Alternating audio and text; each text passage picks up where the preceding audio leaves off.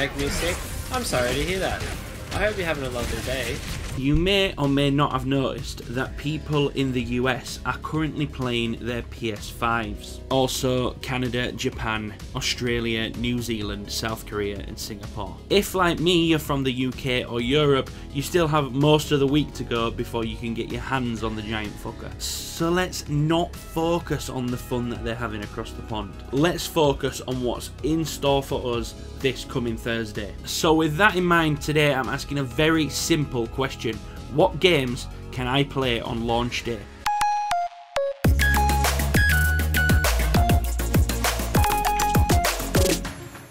If you want to get your hands on one of these awesome packages sent to us courtesy of the Yorkshire Vapor, all you have to do this week is be subscribed to the channel, like this video and comment this in the comments section, and a winner will be picked at random. So here it is, every game that you will be able to play come the 19th of November, starting with first party titles. Astro's Playroom. Now this comes pre-installed on the PS5 and is listed as a direct sequel to Astro Bot Rescue Mission. Realistically though, this game is basically a tech demo to introduce you to the PS5's graphics and features.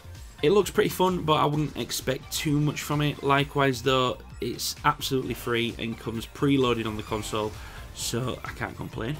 Demon's Souls. This is one of a handful of exclusive titles that are exclusively PS5. What I mean by that is you can't play these anywhere else. They won't be available on Xbox and there won't be a PS4 version coming.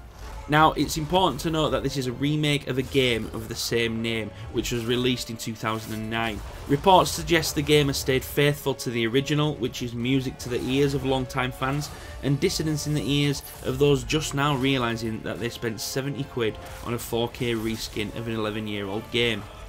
Nonetheless, this is probably the most graphically impressive of the launch titles, and definitely worth picking up. Spider-Man Miles Morales. This game is kind of the poster boy for the PS5. Like, if you bought the PS5 and you didn't know this game existed, then you likely bought a PS5 by mistake.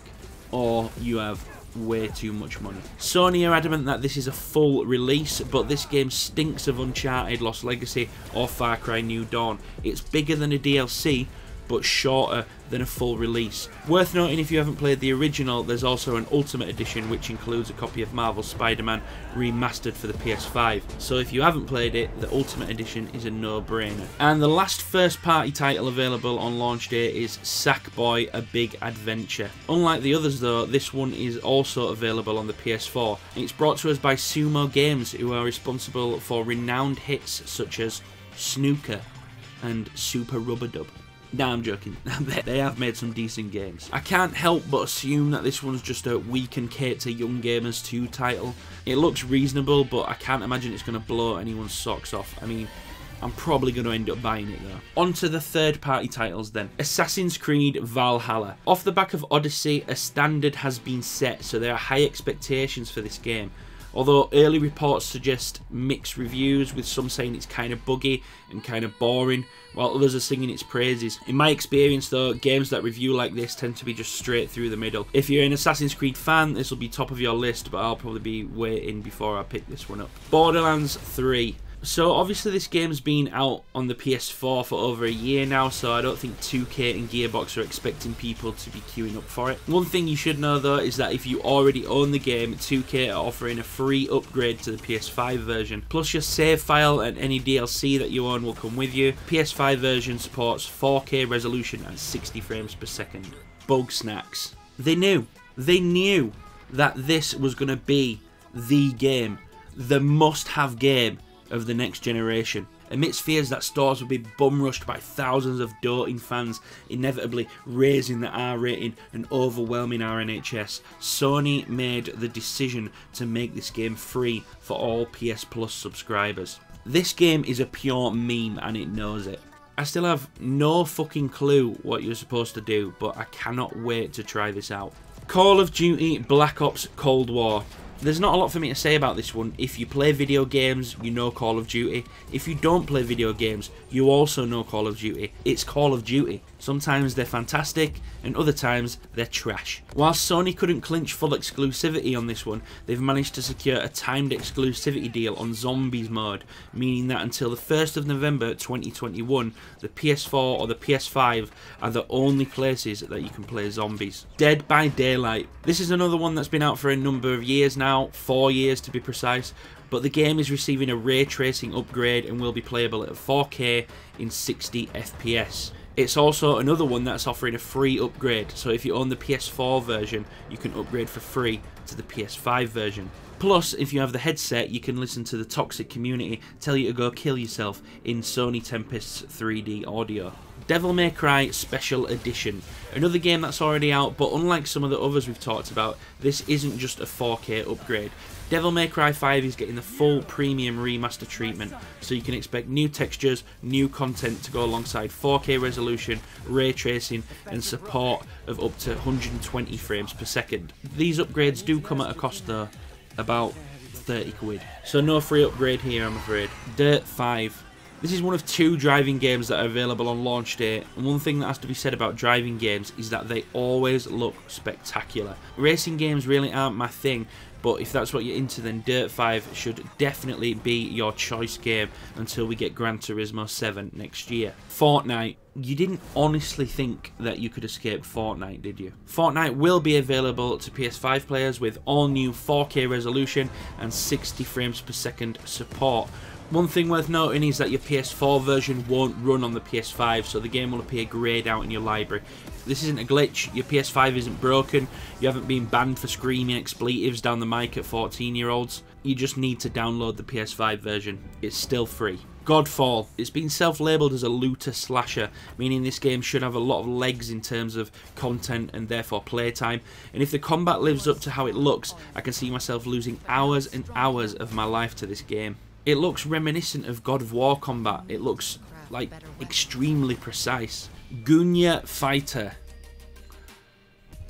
Not really sure what this one's all about. Gunya Fighter is a multiplayer fighting game that was released on 2019 on the Switch. It looks like a Human Fall Flat-esque fighting game. I mean, I'm going to go out on a limb here and say I doubt that this is anyone's most anticipated next generation game. But it's a game nonetheless. King Oddball. Another one that I can't understand why it's made the official list. It's a game that came out in 2014, so just 1 year into the PS4's life cycle. Yet Sony have it on their list of current gen launch releases. It's also unclear about why this is a specific PS5 release and isn't just a case of your PS4 version will work on the PS5. I mean, is anyone going to be saying how much of a difference it makes playing this in 4K? I doubt it.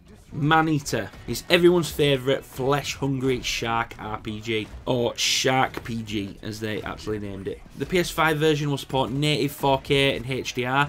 It'll have ray tracing, and it'll have haptic feedback updates and fresh lighting effects supporting up to 60 frames per second performance. Also, this one is another freebie upgrade, so if you own the PS4 game, it won't cost you a dime to unlock all these new features. NBA 2K21. It's an EA Sports game. I mean, take what you will from that statement. If you're into these games, they're like the cream of the crop, and if you aren't into them, you probably won't go anywhere near this one. This one is also available on the PS4, but the next gen version apparently comes with next gen lighting and textures. And according to Games Radar, it feels like you're standing on the court, if that's the immersion that you're looking for. No Man's Sky. Hello Games' disaster-turned-redemption story will be available to play on launch day with an impressive-looking next-gen upgrade supporting 32-person multiplayer, improved volumetrics, 4K resolution and all that jazz.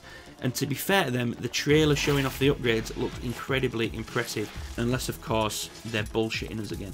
Observer System Redux. Observer was an award-winning cyberpunk dystopian thriller that was released in 2017. System Redux is a full remaster boasting new character models and animations, updated environmental textures, 4K resolution, ray tracing and HDR lighting, plus 3 new missions exclusive to this version. Overcooked All You Can Eat. It's a remastered version of Overcooked and Overcooked 2, supporting 4K resolution at 60 frames per second. New levels, chefs and skins, plus online play is finally available for the Overcooked 1 levels. This game is like the ultimate co-op fun. It's not going to blow your mind or push the PS5 to its limits, but this game is a lot of fun. The Pathless. IndieWire describes this game as Journey meets Breath of the Wild. It looks like the traversal could be a lot of fun and very satisfying.